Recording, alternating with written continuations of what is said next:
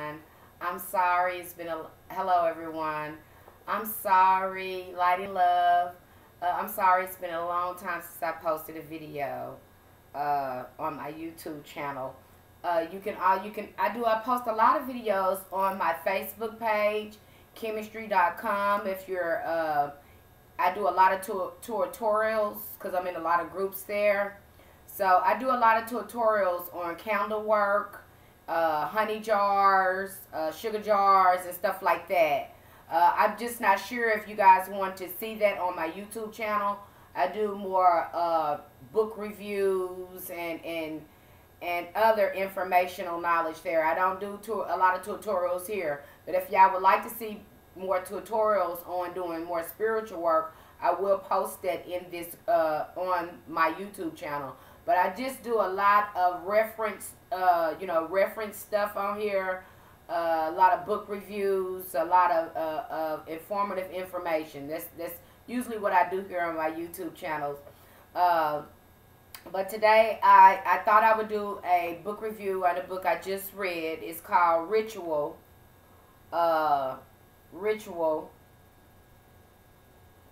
Power, Healing, and Community, the greatest and most detailed book about ritual that I have read, by Robert Bly, and the author is Malidoma Patrice Somay. I hope I'm pronouncing that right, but I'll put the title of the book and the author of the book after I finish this video. I post it up there so you can always go back and review it. This is a very good book because this man talks about his ritual experience with his tribe, the way he grew up. And I love to see diversity when it comes to ritual. I know at Ifa, they have their own tradition on how they do ritual. And to me, traditions, when you see tradition, so to speak, that is the religion of those people or whatever. That's their religion. Tradition is just another word for religion because religion was created out of traditions, okay? And so Ifa is more of a tradition and more of a religion. But anyone can talk to the Orishas. The Orishas are part of nature and they're part of us. So, and that goes as for the angelic beings as well. What I liked about this book is he showed diversity in ritual when it comes to following the ways of your ancestors. This book was very inspiring to me. It gave me hope because of the diversity of ritual.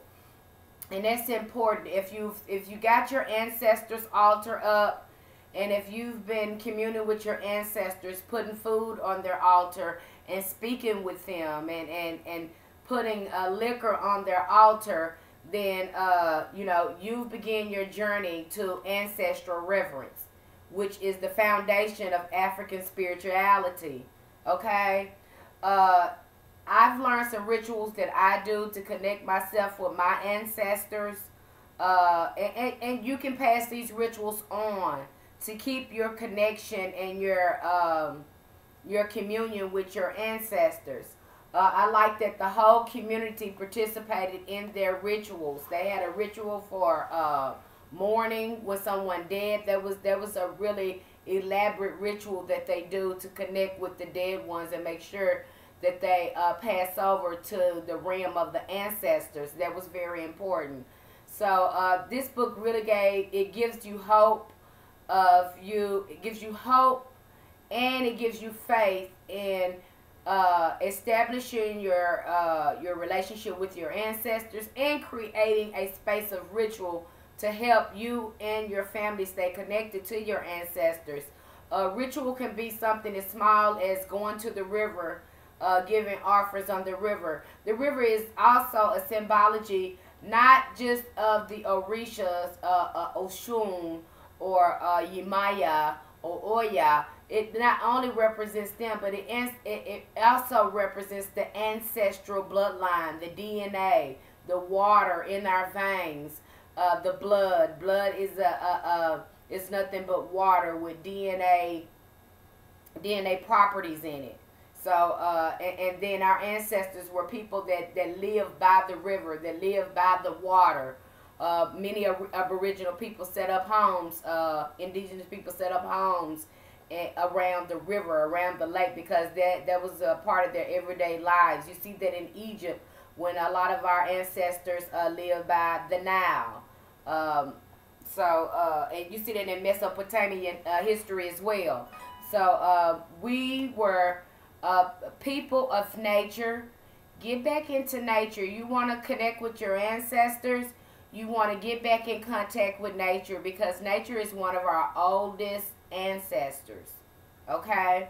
It is responsible for our makeup of who we are. We are the fifth element. You are the, remember that movie, The Fifth Element? We are the fifth element.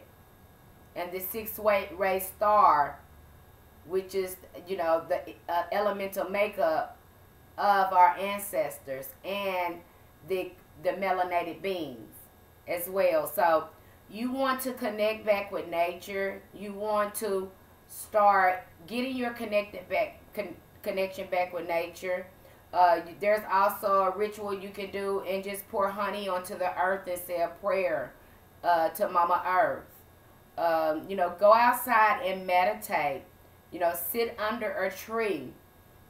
I also do a little small ritual where I get a box, any type of box will float on water. And I put flowers or potpourri mixes in there, and incense, and sometimes some fruits. And I light a candle and set it on the river and set it on the lake. I'll do that as well for a ritual to Oshun, or just to the ancestors, just thanking the ancestors for my life. You know, thanking nature all around me for its beauty and making me in its image. So you just want to reconnect with nature, and you know, call on those ancestors as well. You know, so you can create rituals that you and your family can recognize.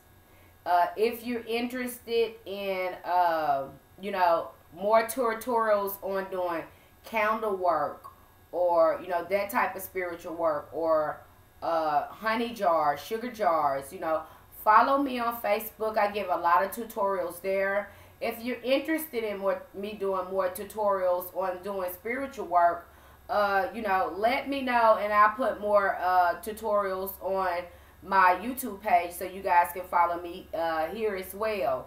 But I just really do book reviews and stuff on my YouTube channel, dropping you information so you can form your own rituals and honor your own ancestors, you know. So we all need more information and connecting back to our true self, which is the ways of the ancestors, because we are our ancestors. Like I say, this is a really good book. He talks just a lot about his experiences with ritual and his ancestors and the way they had things, and they had their own customs. And like I said, this book, I love a book that promotes the diversity of ritual among Aboriginal indigenous people, because a lot of us don't have the same, you know, do the same rituals according on the people where we're from, or whatever, you know, where our ancestors was located, where they're isolated away from other people. But we all have the same common practice, and that is honoring ancestors. And so that was glad to see that in this book. You know, the diversity of spirituality, the common thread of spirituality when it comes to our ancestors and our spiritual knowledge and working. So this is a very good book. You know, check it out. You know, it was very inspirational to me. I have a couple of more books coming in that I'm going to be looking at, and I'll probably give a book review here as well. But like I said, I'll leave the name of this book. This is the author here, Malidoma Patrice Somé. You know, and this book is called Ritual. It's not a how-to book. He's not telling you a lot how they do their rituals. He's just sharing his experiences and some of the details of the rituals he was brought up in, and his spiritual experiences. So it's very inspirational. It's inspirational when it comes to inspiring you to keep honoring your ancestors and creating a ritual. And what I liked about it too is the whole community participated in the ritual, which made their spiritual practice even stronger and more potent. So it wasn't just at home they did this; they practiced as a community as well. So this is a really good book. It was very inspiring. Uh, so like I said, I don't do tutorials here. Uh, but I wanted to also give a shout out.